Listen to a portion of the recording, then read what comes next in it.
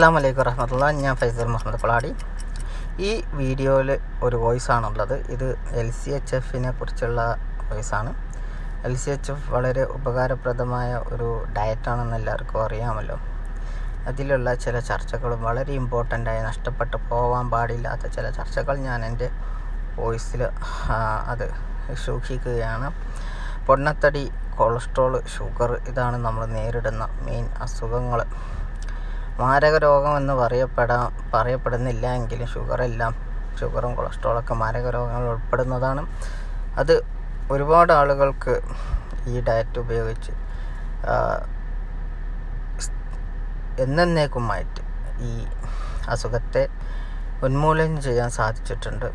നിങ്ങളുടെ ആ വോയിസിലോട്ട് നിങ്ങളുടെ ശ്രദ്ധ ക്ഷണിച്ചുകൊണ്ട് ഞാൻ നിർത്തുന്നു. എല്ലാവർക്കും നന്ദി. അതുപോലെ ഈ LCHF ഡയറ്റിന് നമ്മളെ ഈ എന്താ പറയുക, ക്ലിനിക്കലായിട്ടുള്ള യൂസിന് പുറമെ കുറച്ച് കോസ്മെറ്റിക് ആയിട്ടുള്ള യൂസുകളുണ്ട്. ഈ ഡയറ്റ് ഫോളോ ചെയ്യുന്ന ആൾക്കാർക്കൊക്കെ ശ്രദ്ധിച്ചാൽ മനസ്സിലാവും. അതായത് നമ്മളെ സ്കിന്നിൻ്റെ നമ്മളെ ഈ ഫാറ്റ്, എന്താ പറയുക, സാച്ചുറേറ്റഡ് ഫാറ്റ് അല്ലെങ്കിൽ മീഡിയം ചെയിൻ ട്രൈഗ്ലിസറൈഡ് അടങ്ങിയ ഭക്ഷണങ്ങൾ നമ്മൾ ഡയറ്റിൽ ഉൾപ്പെടുത്തി നമ്മൾ കഴിക്കാൻ തുടങ്ങിക്കഴിഞ്ഞാൽ നമ്മളെ ഈ സ്കിന്നിൻ്റെ ടോൺ തന്നെ മാറും. ഇപ്പോൾ മുഖമൊക്കെ ഭയങ്കര ഗ്ലോസി ആയിരിക്കും, അല്ല നമ്മൾ ഒരു എന്താ പറയുക, മുഖമൊക്കെ ഭയങ്കര തിളങ്ങുന്ന രീതിയിലായിരിക്കും. ഭയങ്കര ഈ റിജുവനേഷൻ നടക്കും സൂപ്പർഫിഷ്യൽ സ്കിന്നിലൊക്കെ. അതിന് ഈ കോസ്മെറ്റിക് ആയിട്ടുള്ള അതുണ്ട്, കാണാൻ ഭയങ്കര ചന്തമായിരിക്കും. മുഖമൊക്കെ തുടുത്തിട്ടൊക്കെ നിൽക്കും. അതുപോലെ കൈയൊക്കെ മെലിഞ്ഞ ആൾക്കാർ, പ്രത്യേകിച്ചും ടൈപ്പ് 1 ഡയബറ്റീസോ അല്ലെങ്കിൽ അങ്ങനത്തെ മെലിഞ്ഞ ഡയബറ്റീസ് ഉള്ള ആൾക്കാർക്ക് പോലും സ്കിന്നൊക്കെ കുറച്ച് നല്ല ഇതായിരിക്കും. ഇങ്ങനെ ചുക്കി ചുളിഞ്ഞ് നിൽക്കുന്നതിന് പകരം കുറച്ച് നിറഞ്ഞു നിൽക്കുന്ന പോലെ, തൊടുത്ത് നിൽക്കുന്ന പോലെ തോന്നും.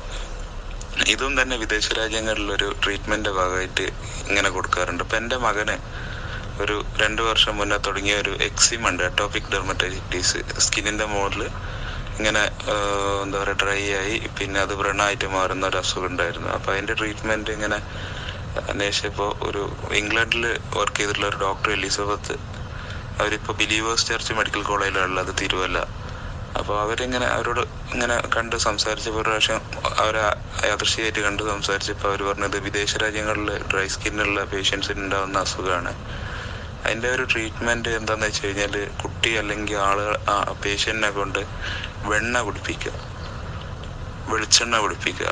ഇതൊക്കെ എന്താ വെച്ച് കഴിഞ്ഞാൽ ഡയറ്റിൽ കൂടെ നല്ല ഫാറ്റ് കൊടുക്കുക. അത് സ്കിന്നിലെത്തുകയും സ്കിന്നിനെ പ്രൊട്ടക്റ്റ് ചെയ്യുകയും ചെയ്യും. സ്കിന്നൊക്കെ ഭയങ്കര, എൻ്റെ മോൻ എന്തായാലും വെണ്ണ ഒന്നും കുടിക്കില്ല, പക്ഷെ വീട്ടിൽ ഉമ്മ പാല് മോര് കടയുമ്പോൾ വാങ്ങി കുടിക്കാറൊക്കെ ഉണ്ട്. അപ്പം ആ ഒരു എന്താ പറയുക മെക്കാനിസമാണ് ഇവിടെ നമ്മളെ ശരീരത്തിൽ കിട്ടുന്നത്.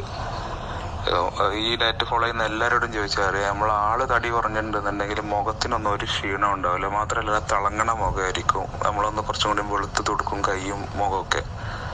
നമ്മളെ ഫാറ്റ് ബേൺ ചെയ്യുക നമ്മളെ സെൻട്രൽ മിഡ് സെക്ഷൻ എന്നാണ്, അതായത് അരക്കെട്ട് ഭാഗത്ത് നിന്ന് വയറിൻ്റെ ഉള്ളിൽ അല്ലെങ്കിൽ പൃഷ്ഠഭാഗത്ത് സേവ് ചെയ്ത് വെച്ചിട്ടുള്ള ഫാറ്റാണ് ബേൺ ചെയ്യുക. അതേസമയം കഴിക്കുന്ന ഫാറ്റ് നേരെ പോവുക സ്കിന്നിൻ്റെ തൊലിപ്പുറത്ത് നിൽക്കുകയാണ്. അപ്പോൾ ഈ ഒരു പ്രിൻസിപ്പിളും പിന്നെ എന്താ പറയുക, അറ്റോപിക് ഡെർമറ്റൈറ്റിസിൽ പിന്നെ വെസ്റ്റേൺ ഡോക്ടേഴ്സ് ഉപയോഗപ്പെടുത്താറുണ്ട്. നമ്മൾ അത് അനുഭവിക്കുന്നു. നമ്മളതിൻ്റെ സയൻറ്റിഫിക് വശങ്ങളൊന്നും ആരും അന്വേഷിക്കാറില്ല. നല്ല ഇന്ത്യയിൽ തന്നെ വളരെ അപൂർവം ഡെർമറ്റോളജിസ്റ്റുകൾ, വളരെ എന്താ പറയുക നല്ല എത്തിക്സ് ഉള്ള ആൾക്കാരും ഇത് പറഞ്ഞതായിട്ട് ഞാൻ കേട്ടിട്ടുണ്ട്. ഇത് എന്നെ സംബന്ധിച്ചിടത്തോളം എനിക്കറിയാം, ഇതൊരു ട്രീറ്റ്മെൻറ്റ് ഇല്ലാത്ത ഒരു അസുഖമായിട്ടാണ് നമ്മുടെ നാട്ടിൽ കൺസിഡർ ചെയ്യപ്പെടുന്നത് ഈ ഡെർമറ്റൈറ്റിസ്. അതുപോലെ വേറൊരു കാര്യം എന്ന് പറഞ്ഞു കഴിഞ്ഞാൽ നമ്മൾ കഴുത്തിന് ചുറ്റുപാടുള്ള ഡാർക്ക്നെസ്, കണ്ണിന് താഴെയുള്ള ഡാർക്ക്നെസ്, ഇതൊക്കെ ഒരു ഓയിൻമെൻറ്റ് തേച്ചാലും ഒരു ക്രീം തേച്ചാലും അല്ലെങ്കിൽ എത്ര സ്റ്റീറോയിഡ് തേച്ചാലും പോകാത്ത സാധനങ്ങളാണ്. പിഗ്മെൻറ്റേഷൻ എന്ന് പറയുന്നത്. ഈ പിഗ്മെൻറ്റേഷൻ റിവേഴ്സ് ചെയ്യാൻ ഇതുവരെ ഒരു മരുന്നും കണ്ടുപിടിക്കപ്പെട്ടിട്ടില്ല. വെയിറ്റ് കുറഞ്ഞാൽ ഓട്ടോമാറ്റിക്കലി പിഗ്മെൻറ്റേഷൻ പോകും.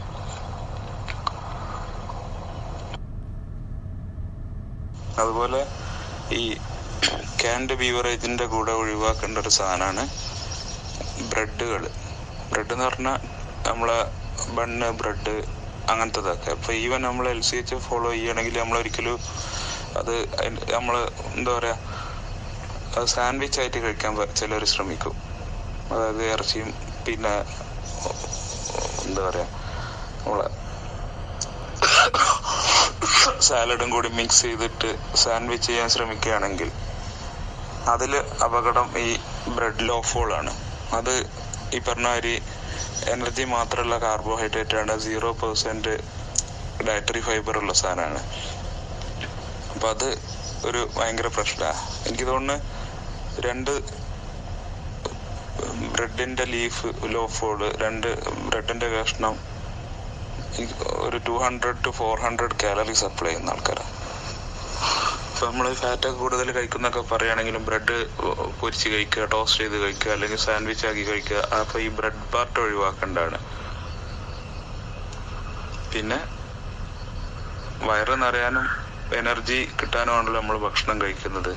ഇപ്പോൾ ഫാറ്റ് കഴിച്ചാൽ എനർജി കിട്ടും, വയറ് നിറഞ്ഞെന്നുള്ള ഫീലിംഗ് പെട്ടെന്ന് ഉണ്ടാവുകയും ചെയ്യും. സാറ്റിറ്റി എന്നാണ് ഇംഗ്ലീഷിൽ പറയാം. ഈ സാറ്റിറ്റി പെട്ടെന്ന് കിട്ടാനുള്ള കാരണം ലെപ്റ്റിൻ എന്ന് പറഞ്ഞ ഹോർമോണാണ്.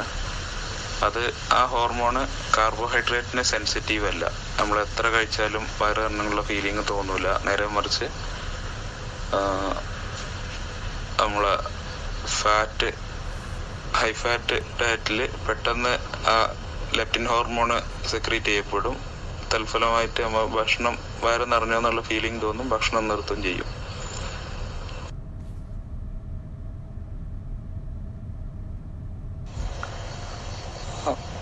രണ്ട് ദിവസം നമ്മളതിനെ എന്താ പറയാ, ഈ LCHF പുറത്തു പോയി വിചാരിച്ച് കുഴപ്പമൊന്നുമില്ല. മിക്കവാറും ഓൾമോസ്റ്റ് ഇതിലുള്ള എല്ലാ ആൾക്കാരും ഈ നോമ്പിന് അതിൻ്റെ പുറത്ത് തന്നെ ആയിരിക്കും. 100% LCHF ഫോളോ ചെയ്യുന്ന ആൾക്കാർ വളരെ കുറവായിരിക്കും. ഇത് ഒരു ചികിത്സാ രീതി എന്ന് കാണുന്നതിന് അപ്പുറത്തത് ഒരു ജീവിത രീതിയായിട്ട് കണ്ടാൽ മതി. ഇന്നൊരു പ്രശ്നമില്ല. ഇപ്പോൾ നമ്മൾ എന്താ പറയുക, 2 ദിവസം യാത്ര ചെയ്യാണ്, നമുക്ക് എല്ലായ്പ്പോഴും ഈ LCHF പാറ്റേണിലുള്ള ഫുഡ് കിട്ടിക്കൊള്ളണമെന്നില്ല. നമ്മൾ അല്ലെങ്കിൽ വീട്ടിലൊരു ഫംഗ്ഷൻ നടക്കുകയാണ്, നമ്മൾ മാക്സിമം അതിനോട് നീതി പുലർത്താൻ ശ്രമിക്കുക. വല്ല ബഫെ ലഞ്ച് ഫുഡൊക്കെ ആണെന്നുണ്ടെങ്കിൽ നമുക്ക് ഇഷ്ടമുള്ള സെലക്ട് ചെയ്യാനുള്ള സാലഡുകളും ഇറച്ചികളും ഒക്കെ. പിന്നെ സ്ട്രിക്റ്റായിട്ട് ഒഴിവാക്കേണ്ട കാര്യങ്ങൾ എന്ന് പറഞ്ഞു കഴിഞ്ഞാൽ ഈ ക്യാൻഡ് ബീവറേജുകളാണ്. അതായത് എനർജി ഡ്രിങ്കുകൾ, കൊക്കക്കോള, പെപ്സി അങ്ങനത്തെ സാധനങ്ങൾ. അതൊക്കെയെന്ന് പറഞ്ഞു കഴിഞ്ഞാൽ നിങ്ങൾ എല്ലാവരും ശ്രദ്ധിച്ചിട്ടുണ്ടോയെന്നറിയില്ല, നമ്മളെ കയ്യിൽ നിന്ന് കുറച്ച് കൊക്കക്കോള, പെപ്സിയോ അല്ലെങ്കിൽ അങ്ങനത്തെ ക്യാൻഡ് ഡ്രിങ്കൊക്കെ കുറച്ച് നിലത്ത് പോയിട്ടുണ്ടെന്നുണ്ടെങ്കിൽ ഒരു 10 മിനിറ്റ് കഴിഞ്ഞ് നമ്മളത് തുടക്കാൻ വരുന്നുണ്ടെങ്കിൽ ശ്രദ്ധിച്ചേക്കാണ്, അവിടെ ഒരു പശപ്പ് പോലെ ആയിരിക്കും. ഒരിക്കലും ലിക്വിഡായിട്ടല്ല ഉണ്ടാവുക, പൊട്ടിപ്പിടിച്ച സാധനം. കാരണം അതിൽ ആ കുപ്പിയിലുള്ള സാധനത്തിൽ ഒരു 50% കൂടുതൽ പഞ്ചസാര മാത്രമാണ്, പ്ലെയിൻ സിറപ്പാണ്. അതിലാണ് കാർബണേറ്റ് ചെയ്തിട്ടുള്ളത്, ബാക്കി ഫ്ലേവേഴ്സ് ആഡ് ചെയ്തിട്ടുള്ളൂ. അപ്പോൾ നമ്മൾ മാക്സിമം ഒഴിവാക്കാൻ ശ്രമിക്കേണ്ട ഇത്തരം സാധനങ്ങളാണ്. പിന്നെ ചോറൊക്കെ കഴിക്കേണ്ട ഒരു അവസ്ഥ വന്നു കഴിഞ്ഞാൽ ചോറിനേക്കാളും കൂടുതൽ ഉപ്പേരി, സാലഡുകൾ അതൊക്കെ കഴിക്കുക. പിന്നെ ഇതൊരു ജീവിത രീതിയായിട്ട് ഫോളോ ചെയ്യുന്ന രാജ്യങ്ങളുണ്ട്, വെസ്റ്റ് ഇൻഡീസ് അങ്ങനത്തെ സ്ഥലത്തൊക്കെ. അങ്ങനത്തെ ആൾക്കാരൊക്കെ ചെയ്യുന്നത് എന്താ വെച്ച് കഴിഞ്ഞാൽ ഒരു ഫ്രീ ഡേ കൊടുക്കും, ഒരു സാറ്റർഡേ ഓഫ് ഡേ. അന്ന് അവർ ഇപ്പോൾ വെസ്റ്റേണേഴ്സ് തന്നെ ലിക്കർ കഴിക്കുന്നവരാണെങ്കിൽ ലിക്കർ കഴിക്കും, ജങ്ക് ഫുഡ് കഴിക്കുന്നവരാണെങ്കിൽ ജങ്ക് ഫുഡ് കഴിക്കും. അത് എന്താ വെച്ച് കഴിഞ്ഞാൽ തീരെ ഒന്നും കഴിക്കാതെ അത് അഡ്ഹിയർ ചെയ്യാൻ പറ്റൂല. പക്ഷെ ഈ ഗ്രൂപ്പിലുള്ള ആൾക്കാരൊക്കെ ഇൻസുലിനും അല്ലെങ്കിൽ പ്രമേഹം, പ്രഷറിന് വേറെ ഗുളികകൾ കഴിക്കുന്ന ആൾക്കാരാണ്. അവരെ ട്രീറ്റ്മെന്റിന്റെ ഭാഗമായിട്ടാണ് അവരിത് കാണുന്നത്. നേരെ മറിച്ച് ഈ വെസ്റ്റേൺ കൺട്രീസിലൊക്കെ ഉള്ളവർ പറഞ്ഞാൽ അവരെ ഈറ്റിംഗ് ഹാബിറ്റാണിത്. ജസ്റ്റ് അവർ ഈറ്റ് ഔട്ട്, പുറത്തൊക്കെ പോകുമ്പോൾ ചിലപ്പം വല്ല ബർഗറോ സാൻഡ്വിച്ചോ അങ്ങനെ എന്തെങ്കിലുമൊക്കെ കഴിച്ചെന്നിരിക്കും. പിന്നെ നമുക്ക് ഒരു കാര്യം എന്ന് പറഞ്ഞാൽ, നമ്മൾ ഇത്രയും കാലം ഡയറ്റ് ചെയ്തിട്ട് ഒരു മാസത്തോളം ഡയറ്റ് ചെയ്ത് നല്ല റിസൾട്ടായി. 2 ദിവസം ഫുഡ് കഴിക്കേണ്ടി വന്നു, അല്ലാത്ത നിർബന്ധപ്രകാരം. നമ്മൾ വീണ്ടും ആ ഡയറ്റ് തുടർന്നത് കൊണ്ട് വലിയ പ്രശ്നമോ കാര്യങ്ങളോ വല്ലതും ഉണ്ടോ? ഷുഗർ ഫ്രീ എന്ന് പറഞ്ഞിട്ടുള്ള സാധനം എന്താണ് ഷുഗർ ഫ്രീ ആയിട്ടുള്ളത്? ഇപ്പോൾ കോക്ക്, ഡയറ്റ് കോക്ക്, കോള എന്ന് പറഞ്ഞിട്ട് കാണാം. ഷുഗർ ഫ്രീ എന്ന് പറഞ്ഞിട്ടുള്ള സാധനം ശരിക്കും ഷുഗർ ഫ്രീ എന്ന് പറഞ്ഞാൽ ശരിക്ക് ഷുഗർ ഫ്രീ ആക്കാനൊരു സാധനമുണ്ട്. എന്താ പറയാ, പഞ്ചസാരയിൽ ഇടാൻ പറ്റും, മധുരം മാത്രം തരുന്ന എന്നാൽ കാലറി ഇല്ലാത്തൊരു സാധനം, സ്റ്റീവിയ എന്നൊക്കെ പറഞ്ഞിട്ട്. അതൊക്കെ ലോങ് ടേമിൽ ഭയങ്കര പ്രശ്നങ്ങളുള്ള സാധനങ്ങളാണ് ഞാൻ അറിയുന്നിടത്തോളം. നമുക്ക് ഈ മധുരം എന്നുള്ള സാധനത്തിനുള്ള അഡിക്ഷൻ ഒഴിവാക്കുക എന്നുള്ളതാണ്. നമ്മൾ ഇതെല്ലാം ഭക്ഷണം കഴിക്കുന്നത് നമ്മളൊരു എനർജി സോഴ്സ് ആയിട്ടാണല്ലോ. അത് ഷുഗർ അല്ലെങ്കിൽ കാർബോഹൈഡ്രേറ്റ് തന്നെ വേണമെന്ന് നമ്മൾ വാശി പിടിക്കാതിരുന്നാൽ മതി. വേറെ ഉള്ളതാവട്ടെ. Sugar free syrup, cough syrup ഉണ്ട് ഷുഗർ ഫ്രീ. അതിപ്പോൾ കഫ് വരുമ്പോൾ നമ്മൾ ഡയബറ്റിക് ആയ ആൾക്കാർ ഷുഗർ ഫ്രീ കുടിക്കണം.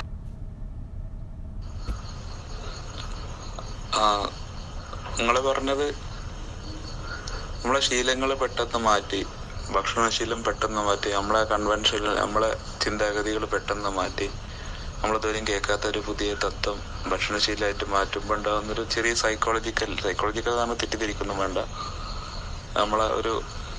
നമ്മളെ ചിന്തയുമായി ബന്ധപ്പെട്ടുള്ളൊരു കാരണമാണ് നിങ്ങൾക്ക് ഫീൽ ചെയ്തത്. പക്ഷെ സയന്റിഫിക്കലി ശാസ്ത്രീയമായിട്ട് തെളിയിച്ചിട്ടുള്ളതാണ് നമ്മളെ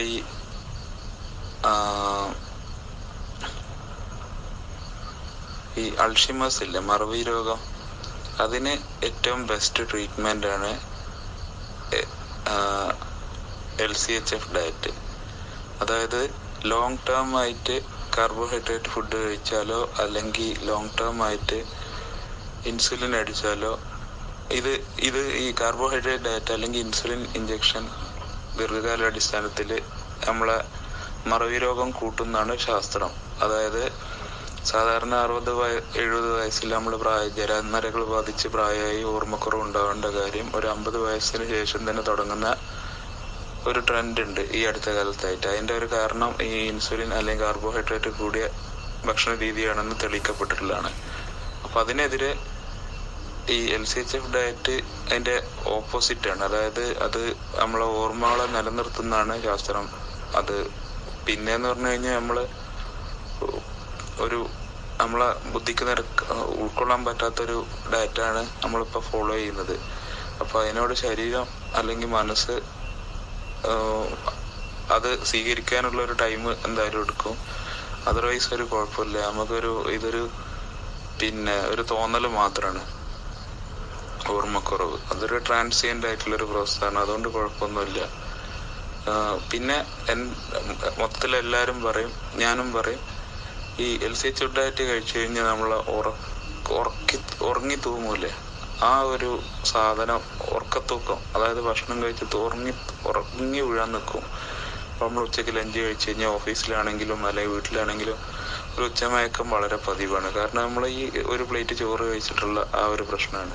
നേരെ കുറച്ച് അതിന് പകരം കുറച്ച് സാലഡും 2 കഷ്ണം ഇറച്ചിയും തിന്നുകയാണെങ്കിൽ നമുക്ക് ഉറക്കം വരില്ല. അപ്പോൾ അത് നമ്മളെ ഡെയിലിയുള്ള ശീലത്തിനെ ബ്രേക്ക് ചെയ്യുന്നതാണ്. അപ്പൊ അതും അക്സെപ്റ്റ് ചെയ്യാൻ 1-2 ദിവസം അല്ലെങ്കിൽ 3 ദിവസം എടുക്കും. നമ്മൾ ഭയങ്കര എനർജറ്റിക് ആയിരിക്കും, വൈബ്രന്റ് ആയിരിക്കും. പിന്നെ ഇതിലെ ഈ ബുള്ളറ്റ് പ്രൂഫ് കോഫി എന്ന് പറഞ്ഞ സാധനം ഇതേപോലെ തന്നെയാണ്. കോഫി ഉള്ളതുകൊണ്ട് തന്നെ നമ്മളെപ്പോഴും ഇങ്ങനെ ഭയങ്കര ഇതായിരിക്കും, ഉഷാറായിരിക്കും. കോഫി കുറച്ച് ഇട്ടാലും മതി, അതിനു വേണ്ടി കുറെ പൊടിയൊന്നും ഇടണ്ട. ഞാൻ പറഞ്ഞ മനസ്സിലായിട്ടുണ്ടാവും എന്ന് വിചാരിക്കുന്നു. പക്ഷെ ഇന്ത്യൻ പോപ്പുലേഷനിൽ ഏറ്റവും കൂടുതൽ കാർബോഹൈഡ്രേറ്റ് യൂസ് ചെയ്യുന്നത് നമ്മളെ സൗത്ത് ഇന്ത്യക്കാരാണ്. ഞാൻ നേരത്തെ ഇങ്ങനെ ആലോചിക്കുമായിരുന്നു, ഈ തമിഴ്നാട്ടില് അല്ലെങ്കിൽ നമ്മളെ ട്രിവാൻഡ്രം സൈഡിലൊക്കെ പോകുമ്പോൾ, പ്രത്യേകിച്ചും തമിഴ്നാട്ടിൽ ഒരുപാട് തടിച്ച ആൾക്കാരെ കാണാൻ പറ്റും. അവര് വെജിറ്റേറിയൻ ഡയറ്റ് ഫോളോ ചെയ്യുന്ന ആൾക്കാരാണ് മിക്കവാറും ആൾക്കാര്. തമിഴ്നാടാണ്. ഞാൻ 6 വർഷം ഈറോഡാണ് പഠിച്ചത്. അപ്പൊ തമിഴ്നാട്ടിലുള്ള ആൾക്കാരൊക്കെ ഭയങ്കര തടിച്ചിട്ട് ഭയങ്കര വയറൊക്കെ ചാടി ഇങ്ങനെ. അപ്പൊ ഞാനിങ്ങനെ എപ്പോഴും വിചാരിക്കും, എന്താണ് ഇവർക്ക് ഇങ്ങനെ രൂപം. നമ്മളെ നാട്ടിലെ ഗൾഫുകാർ പോലും അതിന്റെ അടുത്ത് എത്തൂല, അമ്മാരി തടിയ. അപ്പൊ എൻ്റെ ഒരു നിഗമനം എന്തായിരുന്നു വെച്ച് കഴിഞ്ഞാൽ, ഇവര് ഈ ദോശ 2 നേരത്തിൽ കൂടുതൽ ദോശ കഴിക്കും. അപ്പൊ ദോശന്റെ കല്ലുമ്മ അവർ എണ്ണ പുരട്ടുന്നത് ഈ കടലെണ്ണ, എള്ളെണ്ണ വെളിച്ചെണ്ണ, കടലെണ്ണയാണ്. അപ്പൊ ഞാൻ വിചാരിച്ചു ആ എണ്ണന്റെ ഒരു പ്രശ്നമായിരിക്കും. പിന്നീടാണ് ഞാൻ ഈ ഡയബറ്റീസ് ഒരു ഇന്ത്യൻ പ്രിവലൻസ് എടുത്ത് നോക്കിയപ്പോഴാണ് മനസ്സിലാവുന്ന ഓൾ സൗത്ത് ഇന്ത്യ, പ്രത്യേകിച്ചും കേരളം തമിഴ്നാടുമാണ് ഏറ്റവും കൂടുതൽ ഡയബറ്റിസ് അല്ലെങ്കിൽ മെറ്റബോളിക് സിൻഡ്രോം, അതല്ലെന്നുണ്ടെങ്കിൽ മറ്റേ ആൾട്ടേർഡ് ലിപിഡ് പ്രൊഫൈലുള്ള ആൾക്കാർ വരുന്നത്. അതായത് ഇന്ത്യയിലെ മൊത്തം 13% ആൾക്കാരുള്ളപ്പോൾ സൗത്ത് ഇന്ത്യയിൽ അത് 18 അല്ലെങ്കിൽ 18.16-18 പെർസെൻറ്റേജ് കാണിക്കുന്നത്. അപ്പം ഞാനാദ്യം വിചാരിച്ച നമ്മൾ കേരളം കുറച്ചും കൂടിയൊക്കെ ഒരു അഭിവൃദ്ധിയുള്ള ഒരു സ്റ്റേറ്റ് ആണല്ലോ, അപ്പോൾ ഇവിടുത്തെ ഒരു ഇൻകം ബേസ്ഡ് ആയിരിക്കും അതെന്നാണ് വിചാരിച്ചത്. നോക്കുമ്പോൾ എന്താ പറയുക, തമിഴ്നാട്ടിലെ ഡെവലപ്ഡ് അല്ലാത്ത ഡിസ്ട്രിക്റ്റുകളിൽ പോലും നല്ല ഹൈ പ്രിവലൻസ് ആണ്. അപ്പോൾ ഹബീബ് സാറിൻ്റെ സ്പീച്ച് കേട്ടോട് കൂടിയിട്ടാണ് ഇതൊക്കെ ഞാൻ കോറിലേറ്റ് ചെയ്തത്. കാരണം നമ്മൾ എന്താ പറയുക, കാർബോഹൈഡ്രേറ്റ് ആണ് ഇതിൻ്റെ വില്ലൻ എന്നുള്ളത് കണ്ടുപിടിക്കാൻ മനസ്സിലാക്കാനുള്ള അത് നമുക്ക് ക്ലിക്ക് ആവില്ല, എന്താണെന്നുള്ളതിൻ്റെ ലോജിക്ക് ക്ലിക്ക് ആവില്ല. ഹബീബ് സാർ വളരെ സരസമായിട്ട് വളരെ ഡീസൻ്റ് ആയിട്ട് പറഞ്ഞ്, സത്യം പറഞ്ഞാൽ ഹബീബ് സാറിൻ്റെ പ്രസംഗം കേട്ടതിന് ശേഷമാണ് ഞാൻ എൻ്റെ കൂടെ വർക്ക് ചെയ്യുന്ന എൻ്റെ കൊളീഗിൻ്റെ വാക്കുകൾ പോലും ശ്രദ്ധിക്കാൻ തുടങ്ങിയത്. കാരണം പുള്ളി ഒരു മെഡിക്കൽ ഡോക്ടറാണ്, MD ഫാർമക്കോളജി ക്വാളിഫൈഡ് ആണ്. ബാംഗ്ലൂരിൽ ഇങ്ങനെ ഒബേസിറ്റി ഉള്ള പേഷ്യൻസിനെ ഒരു 15-20 പേഷ്യൻസ് ഉണ്ട് സാറിന് സ്ഥിരമായിട്ട്. സാർ എല്ലാ 2 ആഴ്ച നാട്ടിൽ പോകുന്നതാണ്, അപ്പോൾ ഇവരെ വിസിറ്റിന് വരും. അപ്പോൾ സാറിൻ്റെ വാക്കുകൾ പോലും ഞാൻ അതിന് ശേഷമാണ് ശ്രദ്ധിക്കാൻ തുടങ്ങിയത്. എന്നിട്ട് വീണ്ടും ആ ഡോക്ടർ റോബർട്ട് ലെസ്റ്റഗിൻ്റെ സ്പീച്ച് ഒന്നും കൂടി കേട്ടു നോക്കി. അപ്പോൾ അതിൻ്റെ ഒരു മലയാളം വെർഷനാണ് ഹബീബ് സാർ. എന്തായാലും പിന്നെ എൻ്റെ ഒരു നിരീക്ഷണം, കുറച്ചൊരു കൗതുകത്തോടുള്ള ഒരു നിരീക്ഷണം ഞങ്ങളോട് പങ്കുവെക്കാം. അതായത് നമ്മളിവിടെ ഹബീബ് സാറിൻ്റെ ക്ലാസ്സൊക്കെ തകൃതിയായി എന്താ പറയുക, യൂട്യൂബും അല്ലെങ്കിൽ ഗ്രൂപ്പുകളിലൊക്കെ കേട്ട് ഒരു അവയർനെസ് ഒക്കെ ആയി വരും. ഹബീബ് സാറ് മിക്കവാറും ഹിന്ദി പഠിക്കേണ്ടി വരും. കാരണം ഇപ്പോൾ കേരളത്തിൽ ജോലിക്ക് വരുന്ന ബംഗാളികൾ നമ്മളെ കേരളക്കാരെ ഈറ്റിംഗ് ഹാബിറ്റാണ് പ്രാക്ടീസ് ചെയ്തുകൊണ്ടിരിക്കുന്നത്. അപ്പോൾ ഗൾഫിൽ പോയി മലയാളി അല്ലെങ്കിൽ നമ്മളെ കേരളക്കാരെ ഭക്ഷണ സംസ്കാരം മാറിയതുപോലെ അടുത്ത 10 വർഷത്തിൻ്റെ ഉള്ളിലോ അല്ലെങ്കിൽ ശേഷം ഈ നമ്മളെ നാട്ടിൽ വരുന്ന കൂലി പണിക്ക് വരുന്ന അന്യ സംസ്ഥാനക്കാർ അവരാണ് ഇനി എന്താ പറയുക, ഈ അടുത്ത ഒരു എക്സ്റ്റൻഷൻ നമ്മൾ ഈ മെറ്റബോളിക് സിൻഡ്രോത്തിന്റെ അടുത്ത സ്പ്രെഡിങ് അങ്ങോട്ടായിരിക്കും, ആ ഭാഗത്തേക്ക്. കോഫിനെ കുറിച്ച് എല്ലാവരും ഡിസ്കസ് ചെയ്യുന്നത് ഞാൻ കേട്ടു. കോഫിക്ക് ഈ bullet proof coffee, bullet proof എന്ന് പറഞ്ഞാൽ അതിലുള്ള fat energy supplementation, fat butter ആയിക്കോട്ടെ, വെളിച്ചെണ്ണ ആയിക്കോട്ടെ, അല്ലെങ്കിൽ ഫ്രഷ് ക്രീം ആയിക്കോട്ടെ, അതിന് പുറമെ കഫീന് അതിൽ ഒഴിക്കില്ല. കാപ്പിപ്പൊടിക്കൊരു ഗുണമേന്മയുണ്ട്. കാപ്പിപ്പൊടി എല്ലാവരും വിചാരിക്കുന്ന പോലെ കാപ്പിപ്പൊടിയിൽ ഒരു കീടനാശിനി ഇല്ല, ഒരു പെസ്റ്റിസൈഡും ഇല്ല. കാപ്പി കൃഷി ചെയ്യുന്നവർക്ക് അറിയാൻ പറ്റും.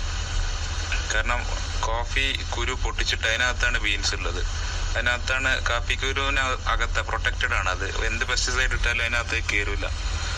ഈ തേയിലാണ് ഇങ്ങനെ ശരിക്കും ഡയറക്റ്റ് പെസ്റ്റിസൈഡ് എക്സ്പോഷർ ഉള്ളത്. അത് വാഷ് ചെയ്യാതെയാണ് പ്രോസസ് ചെയ്യുന്നത്. കോഫി തേയിലിനെ കമ്പയർ ചെയ്യുമ്പോൾ വളരെ സുപ്പീരിയർ ആണ് ആ ആസ്പെക്റ്റിൽ. പ്ലസ് നമ്മൾ ഈ ഡയറ്റ് സ്റ്റാർട്ട് ചെയ്യുമ്പോൾ നമുക്കൊരു ഭയങ്കര ഒരു ഹെഡ് ഏക്ക് വരാനുണ്ട്.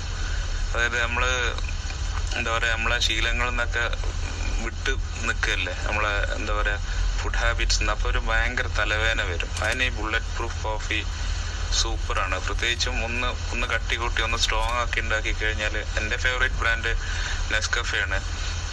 അതിൻ്റെ ഒരു എന്താ പറയുക അരോമ എനിക്ക് ഭയങ്കര ഇഷ്ടമാണ്. അല്ലാന്നുണ്ടെങ്കിൽ നല്ല നാടൻ കാപ്പിപ്പൊടി കിട്ടും. വയനാടൊക്കെ പോയി കഴിഞ്ഞാൽ കിട്ടും. പോയി കഴിഞ്ഞാൽ വയനാട് ആ ഭാഗത്തുള്ളവർക്കൊക്കെ കിട്ടും നാടൻ കാപ്പിപ്പൊടി. അതിനേക്കാളും കുറച്ചുകൂടി ഫ്ലേവർ ഉണ്ടാവും. ഇതാണ് കാപ്പി ആ അത്തരത്തിൽ ഭയങ്കര കഫീൻ ഉള്ളതുകൊണ്ട് ഭയങ്കര ഒരു തലവേദന വരുന്നതിനെ അത് മാസ്ക് ചെയ്യും.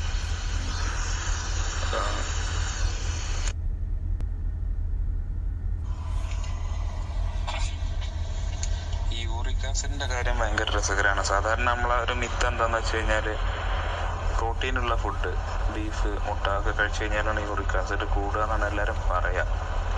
യൂറിക് ആസിഡ് കൂടും ചെയ്യും, പക്ഷെ അതിനേക്കാളും ഏറ്റവും കൂടുതൽ യൂറിക് ആസിഡ് കൂടെ ഫ്രൂട്ട്സ് കഴിച്ചാലാണ്. ഫ്രക്ടോസും യൂറിക് ആസിഡും കൂടി ഭയങ്കര ബന്ധമുണ്ട്. ഭയങ്കര ബന്ധം എന്ന് പറഞ്ഞാൽ ഭയങ്കര ബന്ധം.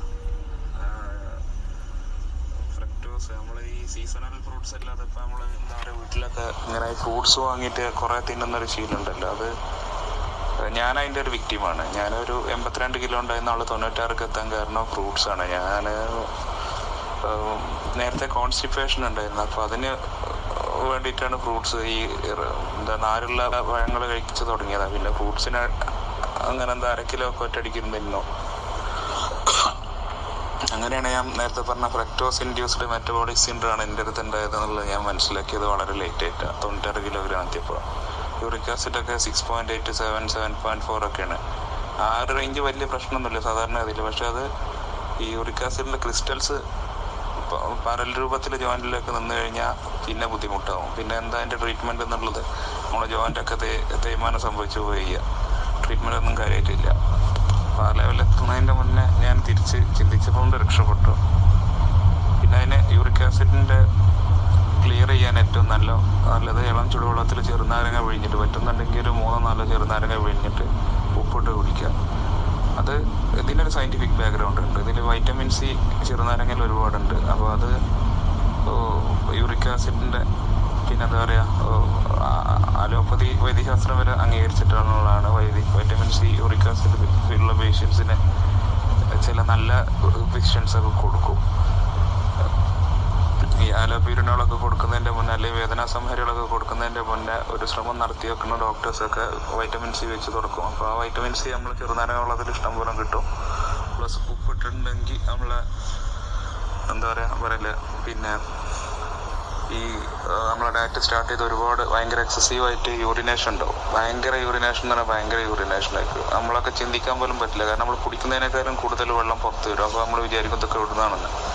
ശരീരത്തിൽ നേരത്തെ ഉണ്ടായിരുന്ന വാട്ടർ റിട്ടൻഷനാണ്. അപ്പോൾ ആ വെള്ളം പുറത്തേക്ക് പോകുമ്പോൾ അതിൽ കുറേ സോഡിയം പൊട്ടാസ്യം ഒക്കെ പോകും. അപ്പോൾ ഈ ലെമണിൽ ഉപ്പിട്ടതും ഉപ്പിൻ്റെ പുറമെ ലെമണിലുള്ള കുറേ മിനറൽസൊക്കെ ശരീരത്തിൽ കയറും. അപ്പോൾ ഭയങ്കര സപ്പോർട്ടീവാണ്. പ്ലസ് ഈ വൈറ്റമിൻ സി യൂറിക് ആസിഡിനെ ഭയങ്കരമായിട്ട് കുറക്കാൻ സഹായിക്കും.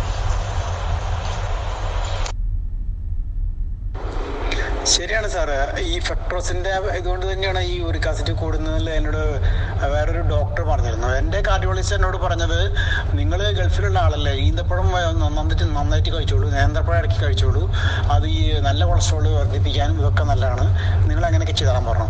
ഞാൻ ആ ഒരു അഡ്വൈസിൻ്റെ പേരിലാണ് ഞാൻ നേന്ത്രപ്പഴമൊക്കെ ഇടയ്ക്ക് കഴിക്കാറുണ്ട്. അതുപോലെ തന്നെ ഈ ഫ്രൂട്ട്സ് എല്ലാം വാങ്ങിച്ച് വെച്ച് ധാരാളം കഴിക്കാറുണ്ട്. അങ്ങനെയായിരിക്കും എനിക്ക് ഈ യൂറിക് ആസിഡ് ഇങ്ങനെ ഫോം ചെയ്തത്. അതുപോലെ തന്നെ ഈ മെറ്റാബോളിസത്തിൻ്റെ ഒരു ഇതനുസരിച്ച് ഇത്രയും ബോഡി വഷളാവാനുള്ള ഒരു കാരണം. പക്ഷെ ആ പറഞ്ഞത് കാർഡിയോളജിസ്റ്റ് ആയിരുന്നു. അപ്പോൾ അതാണ് അതിൻ്റെ ഒരു ഫൺ. നീർഷ വളരെ ശരിയാണ്. ഈ യൂറിക് ആസിഡിന്റെ പ്രശ്നം കൊണ്ട് എൻ്റെ കാലിൻ്റെ ഈ തള്ളവിരലിൻ്റെയും അതിൻ്റെ അപ്പുറത്തെ വിരലിൻ്റെ ഇടയിൽ ഒരു കാൽസിഫിക്കേഷൻ വന്നായിരുന്നു.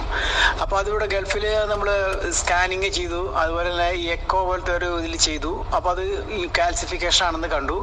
എനിക്ക് സർജറിക്കാണ് അവർ എഴുതി തന്നത്. യൂറിക് ആസിഡ് ചെക്ക് ചെയ്തപ്പോൾ ആ യൂറിക് ആസിഡ് വളരെ നോർമൽ ആയിരുന്നു.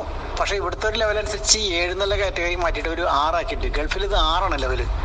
ചില സ്ഥലത്ത് ചില ക്ലിനിക്കുകളിൽ അതെന്താണെന്ന് എനിക്കറിയില്ല വേരിയേഷൻ. ഈ 7 ആണ് ചിലതിൽ. ചില സമയത്ത് ചില ഇത് ഫാർമസികളിൽ നോക്കുമ്പോൾ ഗൾഫ് ഫാബ് എടുത്ത് നോക്കുമ്പോൾ അവർ 6.2 അങ്ങനെ ഒരു ഇതാണ് ലാസ്റ്റ് ഇത് കൊടുത്തേക്കുന്നത്. ഞാൻ എന്നിട്ട് നാട്ടിൽ ചെന്നിട്ട് ഞാൻ ഡോക്ടറെ ചെന്ന് കണ്ടപ്പോൾ ഓർത്തോ ഡോക്ടർ പറഞ്ഞു അത് സർജറി തന്നെ ചെയ്യണം, സർജറി ചെയ്താൽ അത് മാറുള്ളൂ എന്ന് പറഞ്ഞു. ഞാനത് കളഞ്ഞുകൊണ്ട് ഞാൻ പിന്നെ ആയുർവേദിക്കിൻ്റെ അടുത്ത് പോയി ആയുർവേദിക്കിലുള്ള ഈ യൂറിക് ആസിഡുള്ള ചികിത്സ ചെയ്യാണ് ഞാൻ ചെയ്തത്. അത് പിന്നെ അങ്ങനെ മാറിപ്പോവുകയും ചെയ്തു.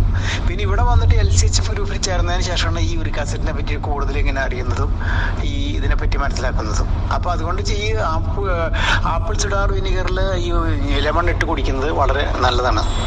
നിങ്ങളെ നേരത്തെ സാറ് പറഞ്ഞ സെയിം തന്നെ. ഇത് തന്നെയാണ് ഹബീബ് സാർ ഇവിടെ ആൾക്കാരോട് ഉപദേശിച്ചു കൊടുക്കുന്നത്. അസ്സലാമു അലൈക്കും. ഞാൻ ഫൈസൽ കാരക്കുന്ന്. ഞാൻ ഡയറ്റിങ് തുടങ്ങാൻ കാരണം വെയിറ്റ് ലോസിന് വേണ്ടിയിട്ടായിരുന്നു. പിന്നീട് ഇതിൽ ഓരോ ക്ലാസ്സുകൾ കേട്ടപ്പോൾ മറ്റു പല അസുഖങ്ങളും മാറുന്നൊക്കെ മനസ്സിലായി. യൂറിക് ആസിഡ് ഒരുപാട് കാലമായിട്ട് അതുകൊണ്ട് ബുദ്ധിമുട്ടുന്ന ഒരാളാണ്. ഇപ്പോൾ ഈ ഡയറ്റിങ് തുടങ്ങിയ ഫസ്റ്റ് തന്നെ കുറച്ച് ദിവസം ബീഫ് ഇതെല്ലാം കഴിച്ചപ്പോൾ യൂറിക് ആസിഡ് കൂടി. അപ്പം അതിനുശേഷം ഇവർ പറഞ്ഞു പച്ചക്കറി ആക്കിയിട്ട് ബീഫ് തൽക്കാലം ബീഫ് മട്ടനൊക്കെ ഒഴിവാക്കാൻ പറഞ്ഞു. അപ്പോൾ അത് ആ ലെവലിലാണ് പോകുന്നത്. ബീഫും പിന്നെ ഇടക്ക് മുട്ടയും പിന്നെ പച്ചക്കറിയൊക്കെ ആയിട്ടാണ് പോകുന്നത്. കുഴപ്പമില്ല, പോകുന്നുണ്ട്. ഇപ്പോൾ യൂറിക് ആസിഡിന്റെ വേദന വന്ന് പെട്ടെന്ന് മാറി കിട്ടില്ല. അതിനൊരു 10-15 ദിവസം കൂടി പിടിക്കും. എന്തായാലും സാവധാനം മാറുള്ളൂ. പിന്നെ എനിക്ക് പറയാനുള്ളത്, ഇതിൽ ഇപ്പോൾ അനുഭവങ്ങൾ പറഞ്ഞ പോലെ എല്ലാവർക്കും വയറ് സ്തംഭനം, അതുപോലെ മലബന്ധത്തിനുള്ള പ്രശ്നങ്ങൾ, ഇതൊക്കെയാണ് പറയുന്നത്. എനിക്ക് ഫസ്റ്റ് സ്റ്റാർട്ടിങ്ങിൽ ആ ദിവസം പിന്നെ ബാത്റൂമിൽ പോകേണ്ടി വന്നിട്ടില്ല. അത് കഴിഞ്ഞിട്ട് 2ാമത്തെ ദിവസം തൊട്ട് ഇന്ന് വരെ വളരെ ലൂസായിട്ടാണ് പോകുന്നത്. ലൂസായിട്ടെന്ന് പറഞ്ഞാൽ വളരെ ലൂസായിട്ടാണ് പോകുന്നത്. അത് 2-3 ടൈമായിട്ട് പോകുന്നുണ്ട്. ഒരു വയറിളക്കൊക്കെ പിടിച്ച അവസ്ഥയല്ല, അതുപോലെയാണുള്ളത്.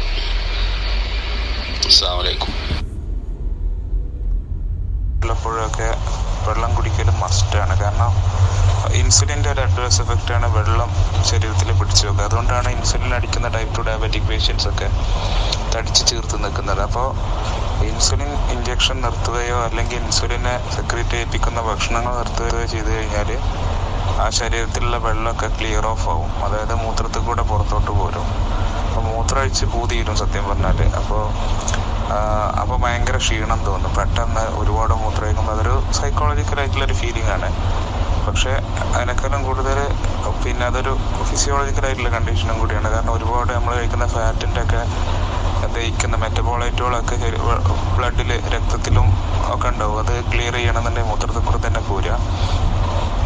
അപ്പോൾ ഒരു 4 ലിറ്റർ പ്ലസ് വെള്ളം കേരളത്തിലുള്ള ആൾക്കാർ തന്നെ കുടിക്കണം. അപ്പോൾ ഗൾഫിലുള്ളവരെ എത്ര കുടിക്കണം എന്നുള്ള ഞങ്ങൾ കണക്കൂട്ടിക്കോളും. പ്രത്യേകിച്ച് ചൂടുകാലത്ത് വെള്ളം കുടിക്കലിൽ ഉഴപ്പിയിട്ടുണ്ടെങ്കിലുള്ള പ്രശ്നം എന്താണെന്ന് വെച്ച് കഴിഞ്ഞാൽ, എന്താ പറയുക, ഈ യൂറിനറി ബ്ലാഡറിൽ, കിഡ്നിയിലൊക്കെ ചെറിയ സ്റ്റോൺ ഡെവലപ്പ് ചെയ്യാനുള്ളൊരു ചാൻസ് ഉണ്ട്. അത് ഈ ഡയറ്റിൻ്റെ ഒരു എസ്റ്റാബ്ലിഷ് ചെയ്തിട്ടുള്ള ഒരു അഡ്വേഴ്സ് എഫക്റ്റ് ആണ്. കാരണം ഒരുപാട് പ്രോട്ടീൻ ചെല്ലുക അല്ലെങ്കിൽ ഫാറ്റ് ചെല്ലുക, അത് ശരീരത്തിന് മെറ്റബോളൈറ്റ് ആയിട്ട് പ്യൂരിൻസ് തിരിച്ചു വരുമ്പോൾ ഓക്സിലേറ്റ് എന്തൊക്കെ പാടായിട്ട് ഓക്സിലേറ്റ് അല്ലെങ്കിൽ അങ്ങനെ പലതരത്തിലുള്ള സ്റ്റോൺ ഉണ്ട്. അപ്പോൾ സ്റ്റോൺ വരാൻ ചാൻസ് ഉണ്ട്. അപ്പോൾ അങ്ങനെ ഒന്നും വേണ്ട, 1-2 ആൾക്കാർക്ക്, ഇപ്പോൾ അതിൽ 8300 ആൾക്കാരുണ്ട്, അതിൽ 1-2 ആൾക്കാർക്ക് സ്റ്റോൺ വന്നാൽ മതി. പക്ഷേ സൊസൈറ്റി അതാണ് ഹൈലൈറ്റ് ചെയ്യുക. അപ്പോൾ അതൊന്ന് ശ്രദ്ധിച്ചാൽ മതി, വേറെ പ്രശ്നങ്ങളൊന്നുമില്ല. പിന്നെ ഹബീബ് സാർ തന്നെയാണ് നമ്മളെ എന്താ പറയുക, സാറൊന്ന് തിരക്കായിട്ടായിരിക്കും തോന്നുന്നു. ഞാൻ കുറച്ച് ഫ്രീ ആയിരുന്നപ്പോൾ അങ്ങനെ ഓരോന്ന് ചെയ്തതാണ്. ഹബീബ് സാറിൻ്റെ റിസർച്ച് സത്യം പറഞ്ഞാൽ ഡെപ്ത് പോയിട്ടുണ്ട്, ഭയങ്കര ഡെപ്തിലാണ് പോയിട്ടുള്ളത്. സത്യം പറഞ്ഞാൽ എന്താ പറയുക, ഒരു മെഡിക്കൽ ബാക്ക്ഗ്രൗണ്ടുള്ള ഡോക്ടർക്ക് പോലും ചിന്തിക്കാൻ പറ്റുന്നതിൻ്റെ അപ്പുറമാണ്. ഇവിടുത്തെ ഡോക്ടേഴ്സൊന്നും അങ്ങനെ ചിന്തിച്ച് തുടങ്ങിയിട്ടില്ല. ഞാൻ വർക്ക് ചെയ്യുന്ന മെഡിക്കൽ കോളേജിൽ ഒരു ഡോക്ടർ മാത്രമാണ് ഇതിനെ പ്രൊമോട്ട് ചെയ്യുന്നത്. ബാക്കിയുള്ളവരൊക്കെ അങ്ങനെ ഇയാളിങ്ങനെ പറയുമ്പോൾ ഒരു അത്ഭുതത്തോടു കൂടി ഇങ്ങനെ കേൾക്കും. കാലം കൊണ്ടൊക്കെ ശരിയായിരിക്കും. അതുപോലെ എനിക്ക് പിന്നെ ഇതിനെ കുറിച്ചിട്ട് വേറൊരു ഭയങ്കര രസകരമായ ഒരു കോമഡി ഉണ്ട്. അതായത് ഈ ഹൈ ഫാറ്റ് ഡയറ്റിനെ കുറിച്ചിട്ട് ഞാൻ കുറച്ചും കൂടി പേപ്പേഴ്സൊക്കെ പഠിച്ചപ്പോൾ, അതായത് നമ്മളെ ഈ അലർജിക് പേഷ്യൻ്റ് ഇല്ലേ, സ്കിൻ അലർജി ഉള്ള പേഷ്യൻസിന് ഡെർമറ്റോളജിസ്റ്റുകൾ വെളിച്ചെണ്ണ, ബട്ടർ ഇതൊക്കെ കുടിക്കാൻ കൊടുക്കാൻ പറയും. അതായത് അവർ പറയുന്നത് വൈറ്റമിൻ എ, വൈറ്റമിൻ ഡി ഒക്കെ ഉള്ളത് അതിലാണ്. അപ്പോൾ വൈറ്റമിൻ എയും ഡിയും സപ്ലിമെന്റ് ചെയ്യാന്ന. പക്ഷെ നമ്മളൊന്ന് ആലോചിച്ച് നോക്കി, അലർജി അല്ലെങ്കിൽ കഴുത്തിന് ചുറ്റോറം പിഗ്മെന്റേഷൻ ഉള്ള ആൾക്കാരുണ്ടാവും ഈ തടി കൂടിയ ആൾക്കാരിൽ. ഈ LCHF ഫോളോ ചെയ്തിട്ട് ഓൾമോസ്റ്റ് എല്ലാ ആൾക്കാർക്കും അതിന് മോചനം കിട്ടിയിട്ടുണ്ടാവും. കാരണം അത് ഒരു ഡെർമറ്റോളജിസ്റ്റും മരുന്നുകൊണ്ട് ട്രീറ്റ് ചെയ്യാൻ പറ്റാത്ത കാര്യം അതൊക്കെ. അപ്പോൾ ഒരുപാട് എന്താ പറയുക, ഡെയിലി ലൈഫുമായിട്ട് ബന്ധപ്പെട്ട് ഒരുപാട് കാര്യങ്ങൾ ഈ ഒബേസിറ്റി അല്ലെങ്കിൽ ടൈപ്പ് 2 ഡയബറ്റീസുമായിട്ട് ബന്ധപ്പെട്ട് കിടക്കുന്നുണ്ട്. അതിനൊക്കെ ഉള്ള ഒരു സിമ്പിൾ റെമഡിയാണിത്. അതായത് ഒരേ ഒരു റെമഡി. ഞാൻ ഡയറ്റിലേക്ക് വരാൻ വ്യക്തമായിട്ടൊരു കാരണമുണ്ട്. ഞാൻ പരിചയപ്പെടുത്താം. ഞാൻ മുനീർ ഷാ. ഞാൻ ഈ ഡയറ്റിലേക്ക് വരാൻ ഒരു വ്യക്തമായിട്ടുള്ളൊരു കാരണമുണ്ട്. ഒന്ന്, ഞാനൊരു കർഷക കുടുംബത്തിൽ ജനിച്ചു വളർന്ന ആളാണ്. എന്നിരുന്നാലും എൻ്റെ പിന്നെ ചെറുപ്പം മുതലുള്ള വെയിറ്റ്, ചെറുപ്പത്തിലെ നല്ല വെയിറ്റ് ഉണ്ടായിരുന്നു. അത്യാവശ്യം അധ്വാനിക്കുമായിരുന്നു. പക്ഷെ ഇപ്പം 36-37 വയസ്സായി. 37 വയസ്സ് ഫെബ്രുവരിയിലേക്ക്. അപ്പം ഈ അടുത്തായിട്ട് ഈ നമ്മളെ ഈ ഓവർ വെയിറ്റ് കൂടി ഒന്ന് ബോഡി മാസ് ഇൻഡെക്സ് 30 ടച്ച് ചെയ്തു. അപ്പോൾ ഇനി അങ്ങോട്ട് ഞാൻ ഒബേസിറ്റി ഉള്ള ആളാണ്. അതുവരെ ഓവർ വെയിറ്റ് ആയിരുന്നു. അപ്പോൾ ഞാൻ ഇടയ്ക്കിടയ്ക്ക് വെയിറ്റ് ചെക്ക് ചെയ്യുന്നതുകൊണ്ടും ഇടയ്ക്ക് എല്ലാവരും ചെയ്യുന്ന പോലെ പോയി ജിമ്മിൽ ജോയിൻ ചെയ്യും. 2-3 ആഴ്ച പോവും, മടി പിടിച്ച് നിർത്തും, ആ പൈസ പോവും. എല്ലാ ജിമ്മ് ഓണേഴ്സിൻ്റെ മെയിൻ വരുമാനം നമ്മളെ പോലുള്ള ആൾക്കാരെ മടിയന്മാർ. അതായത് എക്സസൈസ് ചെയ്ത് ആ വെയിറ്റ് കുറക്കാനുള്ള ഒരു എന്താ പറയുക മസിൽ മാസ് കൂട്ടുന്നുള്ളതിലപ്പുറം വെയിറ്റ് കുറക്കാനുള്ള ചാൻസ് വളരെ കുറവ്. കാരണം എക്സസൈസ് ചെയ്യുമ്പോൾ നമ്മളെ ഹങ്കർ കൂടും, നമ്മൾ കൂടുതലായിട്ട് ഭക്ഷണം കഴിക്കും. കാരണം നമ്മൾ എനർജി എക്സ്പെൻഡിച്ചർ കൂടുമ്പോൾ സ്വാഭാവികമായിട്ടും തിരിച്ച് കഴിക്കാൻ തോന്നും. അപ്പോഴും ഈ ഇൻസുലിൻ ഉണ്ടാക്കിയ ഗ്ലൈക്കോജൻ ടേൺഡ് ഫാറ്റ് അവിടെ തന്നെ കിടക്കും ഈ വിസറൽ ഓർഗൻസിൽ.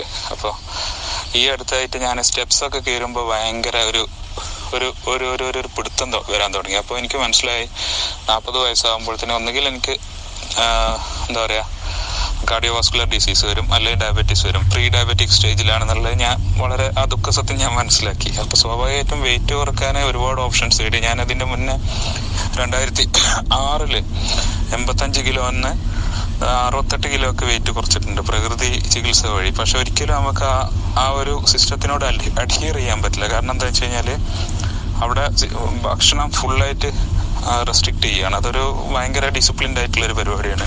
നമ്മളെപ്പോലത്തെ ആൾക്കാർക്ക് ഒരിക്കലും അതിന് പറ്റില്ല. പക്ഷെ ഇത് ഈ നമുക്ക് ഇഷ്ടപ്പെട്ട ഭക്ഷണങ്ങൾ, നോൺ വെജ് ഭക്ഷണങ്ങൾ തിന്നുകൊണ്ട് വെയിറ്റ് കുറക്കാനുള്ള ഒരു സിസ്റ്റം ആയതുകൊണ്ട് കുറച്ചും കൂടി നമുക്ക് എന്താ പറയുക നമുക്ക് ഡിപ്പെൻഡബിൾ ആണ് ഈ സിസ്റ്റം.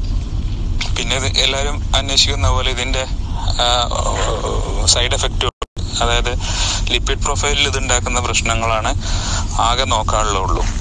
അതിനെക്കുറിച്ച് പഠിച്ചപ്പോഴാണ് മനസ്സിലായിരുന്നത് ട്രൈഗ്ലിസറൈഡ് ലെവൽ ഭയങ്കരമായിട്ട് കുറയുക ചെയ്യുന്നത്. 358 ഒക്കെ ട്രൈഗ്ലിസറൈഡ് ഉണ്ടായിരുന്ന ഞാനിപ്പോൾ 116 ആണ് എൻ്റെ ട്രൈഗ്ലിസറൈഡ് ലെവല്. അതുപോലെ ഗ്രേഡ് 1 ഫാറ്റി ലിവർ വിത്ത് ഹെപ്പാറ്റോമെഗലി ഒക്കെ ആയിരുന്നു. അത് റിവേഴ്സ് ചെയ്യാനാണ് ഞാൻ ഇതിലേക്ക് ഇറങ്ങുന്നത്. പ്ലസ് എൻ്റെ ഒരു ടാർഗറ്റ് എന്ന് പറഞ്ഞാൽ 69 കിലോഗ്രാം വെയിറ്റ് ആണ്. 171 ഉള്ളൂ എൻ്റെ ഹൈറ്റ്. അപ്പോൾ ഒരു 70 അറൗണ്ട് വെയിറ്റ് ഞാൻ മെയിൻറ്റെയിൻ ചെയ്യാൻ പാടുള്ളൂ. അപ്പോൾ വേറൊരു വഴി എൻ്റെ മുന്നിലില്ല. ഒരു 6 മാസം കൊണ്ട് ഒരു 10-20 കിലോ വെയിറ്റ് കുറക്കാൻ വേറെ വഴികളൊന്നുമില്ല. വേറെ എന്ത് ചെയ്താലും നടക്കില്ല. കാരണം ഒബേസിറ്റി ഓൾറെഡി തടി കൂടിയ ഒരാളെ കൊണ്ട് എക്സസൈസ് ചെയ്യാൻ പറ്റില്ല. ജിമ്മിലാണെങ്കിലും ഇൻഡോർ ആണെങ്കിൽ എയറോബിക്സ് ആണെങ്കിലും സൂംബ ഡാൻസ് ആണെങ്കിലും ഒന്നും നടക്കില്ല. അപ്പോൾ വേറെ വഴിയില്ല. അതുകൊണ്ടാണ് ഞാൻ ഇതിൽ ഒന്ന് ഡീപ്പായിട്ട് ഇറങ്ങാൻ വിചാരിച്ചത്. ഞാൻ ഇത്രത്തോളം നമ്മളവിടുത്തെ സിസ്റ്റം അനുവദിക്കൂല. അല്ലാന്നുണ്ടെങ്കിൽ ശരിക്ക് നമ്മളെ ഈ LCHF ഡയറ്റും ഒരു ഭാഗത്ത് എന്താ പറയുക അങ്ങനെ ഒരു റിസർച്ച് വരെ നടത്താൻ പറ്റും. പക്ഷെ ടൈം ബീങ് നമ്മളിവിടുത്തെ അതോറിറ്റി അതിന് സമ്മതിക്കില്ല. ഡയറ്ററി മോഡിഫിക്കേഷൻ പിന്നെ വേഴ്സസ് നമ്മളെ ഡ്രഗ് ട്രീറ്റഡ് ഒബേസിറ്റി അല്ലെങ്കിൽ ഡയബറ്റീസ് എന്ന് പറഞ്ഞിട്ടൊരു സ്റ്റഡിയൊക്കെ നടത്താം. പക്ഷെ നമ്മളിവിടുത്തെ സിസ്റ്റം അതിന് സമ്മതിക്കില്ല. ആയുർവേദം അല്ലാത്തതുകൊണ്ട്, അതായത് നമ്മളെ ഹൈ ഫാറ്റ് ഫുഡൊക്കെ നോൺ വെജ് ആയതുകൊണ്ട് ആയുർവേദ സ്ട്രീമിൽ പോലും പറ്റില്ല.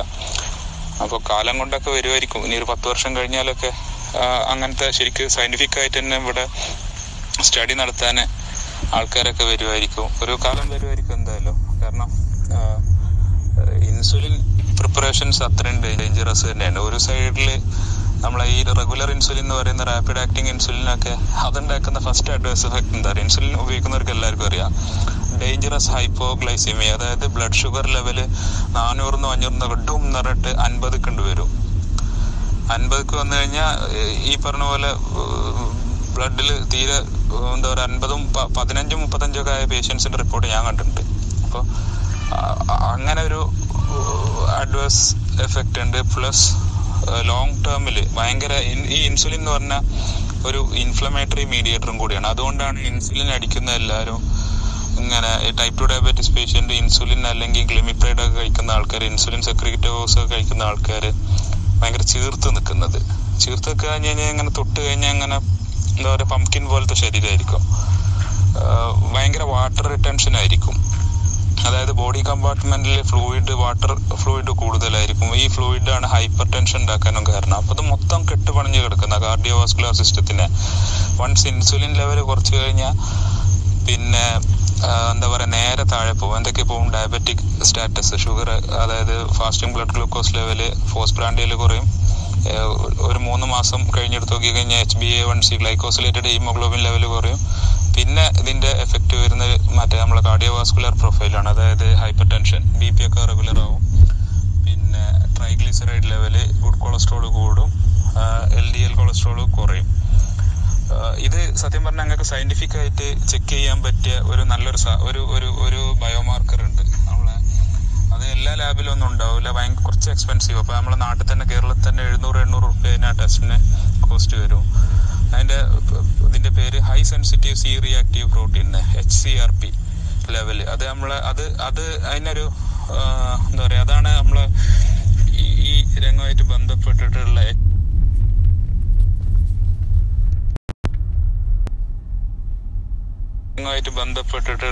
ഈ LCHF ഫോളോ ചെയ്യുന്ന ആൾക്കാരെ CRP ലെവൽ വളരെ കുറഞ്ഞതായിട്ട് സയന്റിഫിക് റിപ്പോർട്ടുണ്ട്.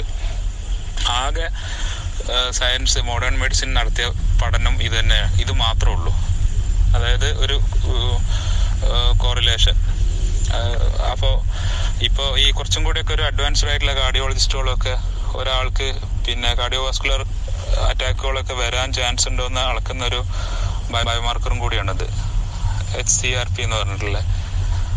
പറയാൻ പറ്റില്ല, ഇപ്പത്തുള്ള അവൈലബിൾ ആയിട്ടുള്ളതാണ്. കുറച്ച് കഴിഞ്ഞാലൊക്കെ വേറെ ഏതെങ്കിലുമൊക്കെ വരുമായിരിക്കും. എന്തായാലും ഇതൊക്കെ നമ്മളെ ശരീരത്തിൽ ഉണ്ടാകുന്ന എഫക്റ്റ് സയന്റിഫിക്കലി പ്രൂവ് ചെയ്യാനുള്ള ടെസ്റ്റുകൾ മാത്രമാണ്.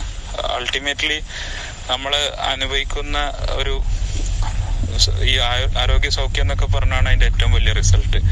ഈ ലാബിലുണ്ടാകുന്ന റിസൾട്ടൊക്കെ പറഞ്ഞു കഴിഞ്ഞാൽ പേപ്പറിലുള്ളതാണ്, മറ്റേത് നമുക്ക് ശരിക്കും ഫീൽ ചെയ്യുന്നതല്ലേ. എന്തായാലും ഞാൻ നോമ്പ് ഒരു 5-ന് ശേഷമാണ് LCHF സ്റ്റാർട്ട് ചെയ്തത്. ഒരു 90% ഞാൻ അതിനോട് കമ്മിറ്റ് ചെയ്തിട്ടുള്ളൂ. 10% ഞാൻ ചീറ്റ് ചെയ്യുന്നുണ്ട്, നോമ്പല്ലേ. പക്ഷെ എൻ്റെ ബോഡി വെയിറ്റ് 8 kg കുറഞ്ഞു. 96-ന്ന് എത്ര 88 ആയി. ഇനി ഒരു വലിയൊരു നാൾ വരെ എന്തായാലും ഞാൻ കുറച്ചും കൂടി സ്ട്രിക്റ്റ് ആയിട്ട് നിൽക്കും. അത് കഴിഞ്ഞിട്ട് ഈ ഒരു ലൈഫ് സ്റ്റൈലിൽ സ്ഥിരമായിട്ട് മെയിൻറ്റെയിൻ ചെയ്യണം, എന്നാൽ വളരെ ഉപകാരമായിരിക്കും. മുനീർ ഷാ, നല്ലൊരു റിപ്ലൈ ആണ് താങ്കൾ അയച്ചത്. പിന്നെ കൂടുതൽ അറിയാൻ കഴിഞ്ഞു. ഞാൻ ഈ വൈദ്യരംഗത്തൊന്നും എനിക്ക് അങ്ങനെ ഒരു ഇതില്ലാത്ത ഒരാളാണ്. ഞാൻ മീഡിയ പേഴ്സണാണ്, അതുകൊണ്ട് തന്നെ എനിക്കതിനെ കുറിച്ചൊന്നും വലിയൊരു ബോധമില്ല. പിന്നെ ഇതുപോലെ ഇപ്പം ഹബീബ് സാറിൻ്റെ ക്ലാസ്സുകളും പിന്നെ സ്വന്തമായി പറഞ്ഞ പോലെ യൂട്യൂബിൽ അവിടുന്നൊക്കെ കണ്ടും കേട്ടും പഠിക്കണം. പക്ഷെ ഒരാളോട് പറഞ്ഞു കൊടുക്കുമ്പോൾ നമുക്കൊരു ആധികാരികത വേണ്ട, അതിനു വേണ്ടി മാത്രമാണ്. പിന്നെ അപ്പോൾ ഏതായാലും താങ്കളെ അയച്ച മറുപടിക്ക് വളരെയധികം നന്ദി.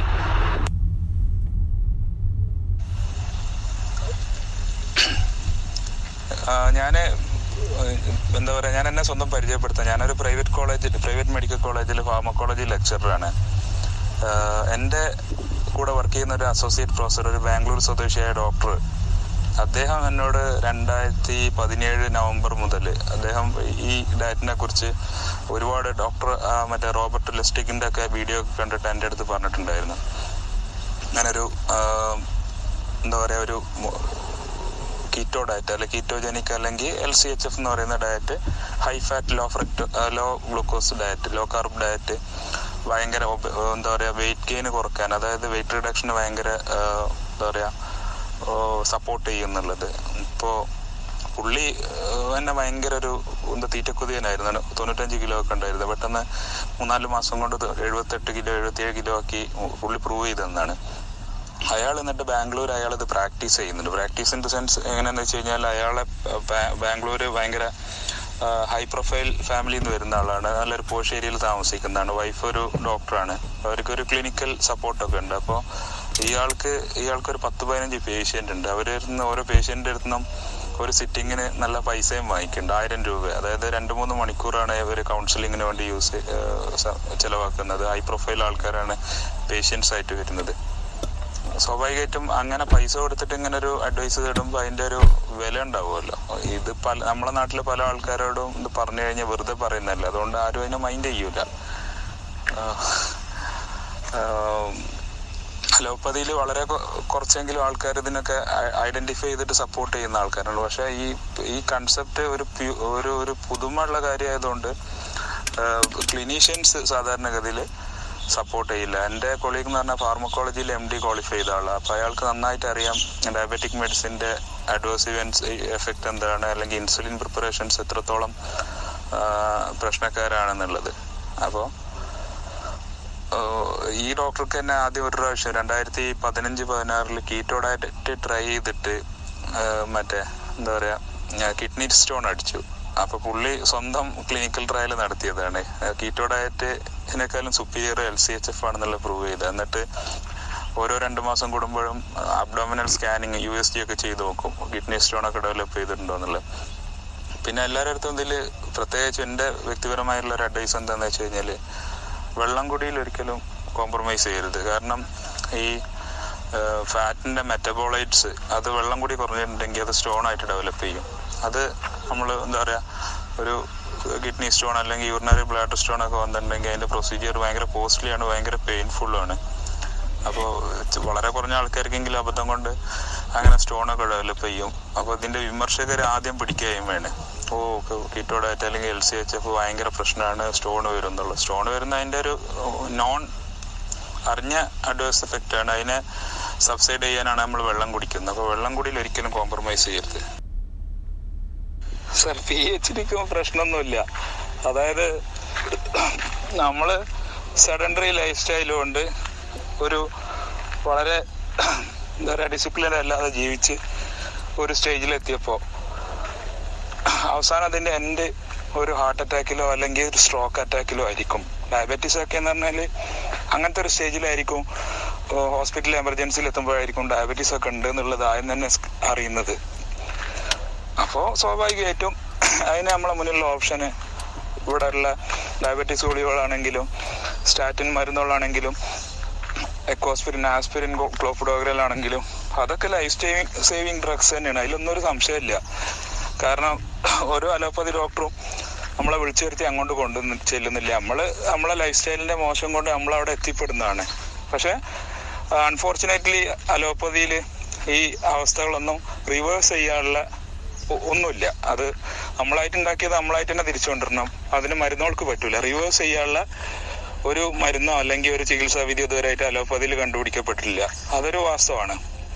പക്ഷെ allopathy medicine life saving drugs ആണ്, അതിലാർക്കും ഡൗട്ടില്ല. കാരണം ഒരു എന്താ പറയുക ഹാർട്ട് അറ്റാക്കോ അല്ലെങ്കിൽ സ്ട്രോക്കോ ഉണ്ടായി കഴിഞ്ഞാൽ നമ്മൾ LCHF എടുത്തിട്ടൊന്നും പെട്ടെന്നുണ്ടാകുന്ന അറ്റാക്കിന് തടയാൻ പറ്റില്ല. പക്ഷെ നമ്മൾ ഇതിലിപ്പോൾ ഉള്ള 8000 ആൾക്കാരും പിന്നെന്താ പറയാ നല്ല രീതിയിൽ ജീവിച്ചിട്ട് ഒബേസിറ്റി വന്നവരോ അല്ലെങ്കിൽ ഡയബറ്റിക് ആയ ആൾക്കാരല്ലല്ലോ. നമ്മളെ പോക്കൃത്തരം കൊണ്ട് നമ്മളെ എന്താ പറയാ സോഷ്യൽ എക്കണോമിക്കൽ അല്ലെങ്കിൽ ലൈഫ് സ്റ്റൈൽ അത് നമ്മളെ ലൈഫ് സ്റ്റൈലിൽ ബാധിച്ച് നമ്മളെ എന്താ പറയുക ശീലങ്ങളൊക്കെ മാറിപ്പോയി, അധ്വാനം ഇല്ലാണ്ടായിപ്പോയി. പക്ഷെ ഒരു കാര്യം ശരിയാണ്, അലോപ്പതിയിലും പറയുന്നത് തന്നെയാണ്. 3 കാര്യങ്ങളാണ് പറയുന്നത്. ഡയബറ്റീസ് ആണെങ്കിലും കൊളസ്ട്രോൾ ആണെങ്കിലും കൺട്രോൾ ചെയ്യുക. ഒന്ന് ലൈഫ് സ്റ്റൈൽ മോഡിഫിക്കേഷൻ, രണ്ടാമത് എക്സസൈസ്, മൂന്നാമതാണ് മെഡിസിൻ പറയുന്നുള്ളൂ. എത്തിക്സ് ഉള്ള ഡോക്ടർമാരും ഫസ്റ്റ് 2 ട്രൈ ചെയ്തിട്ട് പിന്നെന്താ പറയാ ഡ്രഗ്സിലേക്ക് തിരിയുള്ളൂ. പക്ഷെ ആര് ലൈഫ് സ്റ്റൈൽ മോഡിഫൈ ചെയ്യുന്നു, ആര് എക്സസൈസ് ചെയ്യുന്നു. അപ്പൊ സ്വാഭാവികമായിട്ടും പേഷ്യന്റിനെ സംബന്ധിച്ചിടത്തോളം അൾട്ടിമേറ്റ് ഒറ്റ ചോയ്സ് ഉള്ളൂ മെഡിസിന്. പിന്നെ മെഡിസിനെ കുറച്ചൊരു അവയർനെസ് ഉള്ള ആൾക്കാരാണ് ആയതുകൊണ്ടല്ല ഇത്രയും ആൾക്കാര് ഇതിന് പിന്നാലെ നടക്കുന്നത്. പക്ഷെ നമുക്ക് എല്ലാവർക്കും അറിയുന്ന കാര്യമല്ല, നമ്മൾ ആരാ നടക്കാറുള്ളത്. എല്ലാവരും ഏറ്റവും ചുരുങ്ങിയ സാധാരണക്കാർ ഓട്ടോറിക്ഷനെങ്കിലും ഡിപ്പെൻഡ് ചെയ്യുന്ന ആൾക്കാരാണ്. പക്ഷെ വെസ്റ്റേൺ കൺട്രീസിലൊക്കെ എത്രയോ വർഷമായിട്ട് നമ്മൾ ഇംഗ്ലീഷ് ഫിലിമൊക്കെ കാണുമ്പോൾ ശ്രദ്ധിച്ചാൽ കാണാം, അവർ ഭക്ഷണം കഴിക്കുന്ന ഒരു പ്ലേറ്റില് പിന്നെന്താ പറയാ ഒരു പീസ് ഇറച്ചിയും കുറച്ച് സാലാഡും കഴിക്കുക. നമ്മൾ വയറിറച്ചി ഭക്ഷണം കഴിക്കുന്ന അത്തരത്തിൽ നമ്മളെ ഈ സാമൂഹിക പശ്ചാത്തലം മാറിയോണ്ടാണ്. Hello, Rafeeq Rasheed sir. LCHF എന്ന് പറഞ്ഞ ടേം നമുക്ക് മലയാളികൾക്ക് ഫെമിലിയർ ആയിട്ട് വളരെ കുറച്ച് കാലമായിട്ടുള്ളൂ. ഞാനിതിന് മറുപടി പറയാൻ ഇതിൽ ഓതന്റിക് ആയിട്ടുള്ള ആരുമല്ല. എൻ്റെ ഒരു പരിമിതമായ വൈദ്യശാസ്ത്രത്തിലുള്ള അറിവ് വെച്ചിട്ട് ഞാൻ പറയാം. എന്തായാലും ഇൻസുലിൻ പ്രിപ്പറേഷൻസ് അവൈലബിൾ ആയിട്ടുള്ള ഇൻസുലിൻ പ്രിപ്പറേഷൻസിനെ വെച്ച് നോക്കുമ്പോൾ LCHF ഉണ്ടായേക്കാവുന്ന സൈഡ് എഫക്റ്റുകൾ എന്തായാലും ജസ്റ്റ് എന്താ പറയാ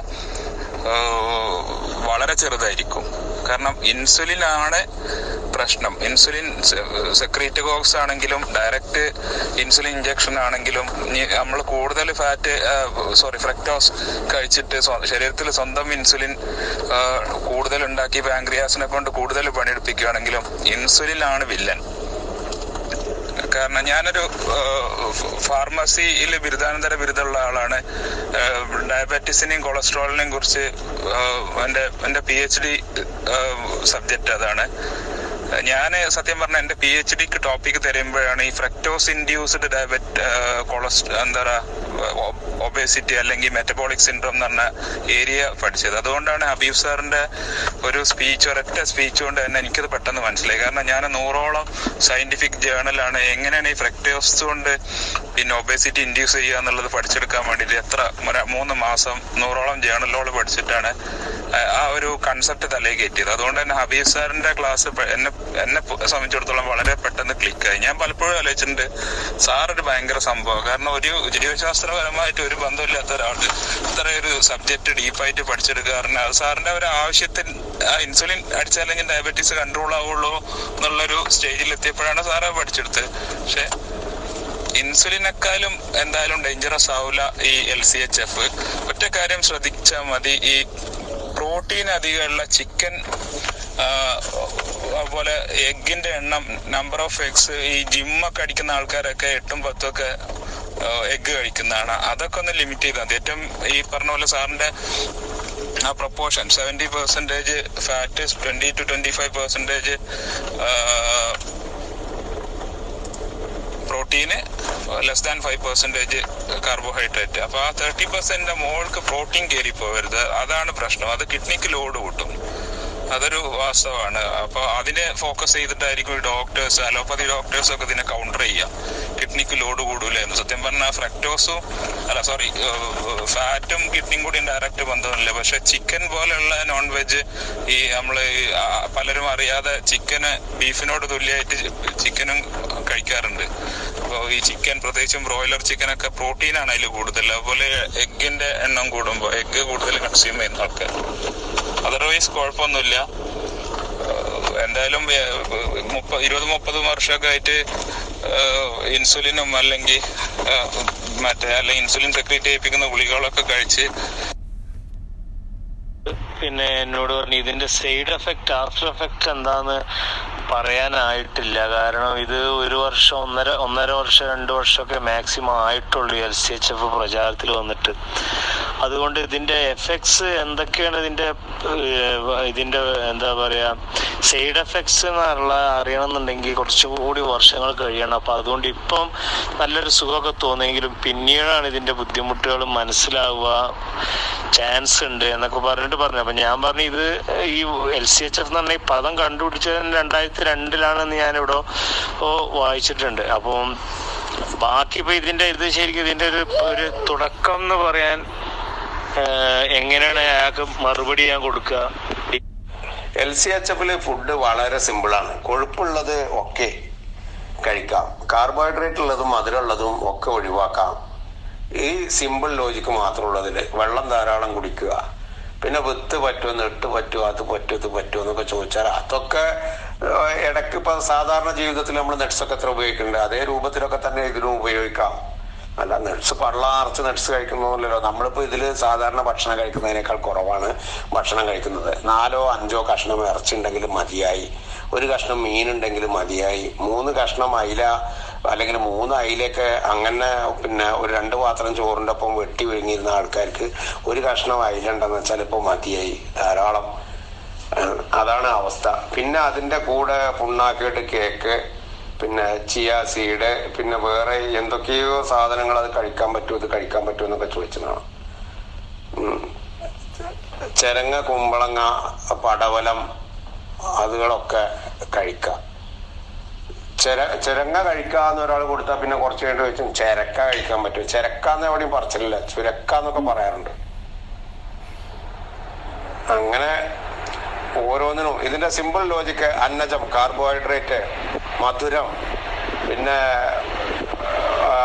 ഇതുകളൊക്കെ ഉള്ള സാധനങ്ങൾ ഒഴിവാക്കുക, പയർവർഗ്ഗങ്ങൾ ഒഴിവാക്കുക, അത്രേ ഉള്ളൂ. ഇത് ഞാൻ പറഞ്ഞത് പുതുതായിട്ട് വന്ന ആൾക്കാർ കേൾക്കാൻ വേണ്ടിയിട്ടാണ്. ഈ കുങ്കുമം അഥവാ സാഫ്രോൺ എന്ന് പറയപ്പെടുന്നത്, അതിന്റെ യഥാർത്ഥ കുങ്കുമം എന്ന് പറഞ്ഞാൽ റിച്ച് ആന്റി ഓക്സിഡന്റാണ്. നമ്മളെ ഈ ഫ്രീ റാഡിക്കൽസിനൊക്കെ സ്കാവൻ ചെയ്യാൻ ഉപയോഗിക്കുന്ന മരുന്നുകൾ. പക്ഷേ ഇതിന്റെ ഒരു അതിന്റെ ഒരു എന്താ പറയുക, ഈ സാഫ്രോണിന്റെ യഥാർത്ഥ വിലയും നമ്മൾ ഈ ഗൾഫിൽ നിന്ന് കൊണ്ടുവരുന്ന ആ പെട്ടിയിലുള്ള സാഫ്രോണിന്റെ വിലയും കൂടി തമ്മിൽ ഭയങ്കരമായിട്ട് അന്തരമുണ്ട്. അതായത് ആ പൈസക്ക് ഒരിക്കലും സാഫ്രോണ് ഒരു ദുബായിൽ നിന്നും കിട്ടൂല, ഒറിജിനൽ സാഫ്രോൺ. എനിക്ക് തോന്നുന്നു കാശ്മീരിൽ അതുപോലെ പാകിസ്ഥാന്റെയും അഫ്ഗാനിസ്ഥാന്റെയും പെട്ട ഭാഗങ്ങളിലാണ് സാഫ്രോൺ ഏറ്റവും കൂടുതൽ കൾട്ടിവേറ്റ് ചെയ്യപ്പെടുന്നത്. അങ്ങനത്തെ ഒരു സാഫ്രോൺ ഈ പറഞ്ഞ ഒരു 10-30 റിയാലിനോ ദിർഹംസിനോ പിന്നെ ഒരിക്കലും കൊമേഴ്ഷ്യലി വയബിൾ അല്ല, എത്ര ചെറിയ വെയിറ്റുള്ള സാധനമാണെന്നുണ്ടെങ്കിലും. ഭയങ്കര എക്സ്പെൻസീവ് ആയിട്ടുള്ള ഒരു സാധനമാണ്. അപ്പോൾ നമ്മളെല്ലാവരും ഒരു നാട്ടു നടക്കുന്ന പോലെ സാഫ്രോൺ പാലിലിട്ട് കുടിക്കുന്നു, മറ്റൊരിടത്തിട്ട് കലക്കുന്നു, ബദാമും സാഫ്രോണും കൂടി ഇട്ട് കലക്കി കുടിക്കുന്നു. അപ്പോൾ ഈ ബദാമിന്റെയും പാലിന്റെയും ഒരു നന്മ കൊണ്ട് മുഖമൊക്കെ ഒന്നുമില്ലെങ്കിൽ കുട്ടിയുടെതില്ലെങ്കിലും അമ്മയുടെതെങ്കിലും മുഖം ചുവന്ന് കൊടുക്കും. അപ്പൊ ഇതാണ് അതിന്റെ കാര്യം. പിന്നെ ബദാമൊക്കെ നല്ലതാണ് ആ ഒരു അർത്ഥത്തിൽ, അതും പ്രോട്ടീനും ആന്റി ഓക്സിഡന്റും ഒക്കെയാണ്. ഇപ്പോൾ സാഫ്രോൺ എന്നാലും ഇപ്പൊ നമ്മുടെ നാട്ടിൽ ഇപ്പൊ ഇന്ത്യയിൽ തന്നെ എനിക്ക് തോന്നുന്നു ഏറ്റവും കൂടുതൽ സാഫ്രോൺ ഉപയോഗിക്കുന്നത് ഗൾഫ് മലയാളികളായിട്ട് ബന്ധപ്പെട്ട ഫാമിലിയിൽ കേരളക്കാർ മാത്രമാണ്. കാരണം ഈ എയർപോർട്ട് സ്മഗ്ലിങ്ങുമായിട്ട് ബന്ധപ്പെട്ട കാര്യങ്ങളൊക്കെ ശ്രദ്ധിച്ചാൽ അറിയാം, എപ്പോഴും കൊച്ചിയിൽ നിന്നും തിരുവനന്തപുരത്തു നിന്നും കോഴിക്കോട് നിന്നും ഇത് പിടിക്കാറുള്ളൂ. അല്ലെങ്കിൽ പിടിക്കപ്പെടുന്ന ആൾക്കാർ ഈവൻ ഡൽഹിയിൽ നിന്നാണെങ്കിൽ അവർ മലയാളികൾ കേരളമായിട്ട് ബന്ധപ്പെട്ട ആൾക്കാരായിരിക്കും. അപ്പോൾ ഇതൊരു ഗൾഫിൽ നിന്ന് ഒരു ഡിമാൻഡോട് കൂടി കൊണ്ടുവരുന്ന ഒരു സാധനം ഇപ്പൊ പഴയ പോലെ ഒന്നും അല്ലല്ലോ, 2-3 കുട്ടികളൊക്കെ അല്ല മാക്സിമം ഉണ്ടാവുള്ളൂ. അപ്പൊ ഉള്ളവർ കൊടുത്തോട്ടെ വിചാരിച്ചിട്ട് എല്ലാവരും അതിനെ കുറിച്ചിട്ട് കൺസേൺഡ് ആണ്. ഞാൻ ആരെയും അഭിമാനത്തിനെ വ്രണപ്പെടുത്താൻ വേണ്ടി പറഞ്ഞതല്ല, അതാണ് വാസ്തവം. സാഫ്രോണിൽ നിന്ന് എടുക്കുന്ന എക്സ്ട്രാക്ട് സയന്റിഫിക്കലി നല്ലൊരു ആന്റി ഓക്സിഡന്റ് ആണെന്ന് തെളിയിക്കപ്പെട്ടിട്ടുണ്ട്. അത്ര ആന്റി ഓക്സിഡന്റ് പറഞ്ഞാൽ അതിപ്പോ നമുക്ക് ഇവിടെ ചീപ്പായിട്ട് കിട്ടുന്ന വേറെ കുറെ ആന്റി ഓക്സിഡന്റ് ഉണ്ട്. ഇത്രയും വില കൂടിയ ആന്റി ഓക്സിഡന്റ് തന്നെ കൊണ്ടുവരണമെന്നില്ല. അപ്പോൾ ഒരു ചീപ്പർ ഓൾട്ടർനേറ്റീവ് ഉണ്ടാകുമ്പോൾ എന്തായാലും ഇത്രയും വിലയുള്ള സാധനങ്ങൾ ഉപയോഗിക്കണ്ട. കാരണം നമ്മള് ഗൾഫിൽ നിന്ന് കൊണ്ടുവരുന്ന പല സാഫ്രോണും അതിന്റെ അതിന്റെ ചപ്പ് പതിര് പോലത്തെ സാധനത്തിൽ കളർ ഇട്ട് മുക്കിയിട്ടാണ് വരുന്നത്, അല്ലാതെ ഒറിജിനൽ സാഫ്രോൺ ഒന്നുമല്ല. ഇപ്പൊ നെല്ലിന്റെ പതിര് നെല്ലുണ്ടാവില്ലേ, അതുപോലെ. അപ്പോ അതിന്റെ ക്വാളിറ്റി നമ്മളെ കൊണ്ടുവരുന്ന ഗൾഫിൽ നിന്ന് കൊണ്ടുവരുന്ന സാഫ്രോണിന്റെ ക്വാളിറ്റി ക്വസ്റ്റ്യനബിൾ ആണ്. ഇനിയിപ്പോ നമ്പർ 1 ക്വാളിറ്റി ആണെങ്കിൽ പോലും പ്രഗ്നൻസി ആയിട്ട് ബന്ധപ്പെട്ടിട്ട് ഒരിക്കലും ഇത്രയും വില കൂടി ആന്റി ഓക്സിഡന്റ് കഴിക്കണം എന്ന് പറഞ്ഞിട്ട് ഇല്ല. അത് പല സോഴ്സുകൾ നമ്മളെ മുന്നിലുള്ള സോഴ്സുകൾ നമുക്കുണ്ട്. പിന്നെ എന്തിനാണ് നമ്മൾ ഈ കാശ്മീരിൽ കൾട്ടിവേറ്റ് ചെയ്യുന്ന സാധനം ഇത്രയും വില കൊടുത്ത് മേടിച്ചിട്ട് ഇനിയിപ്പോ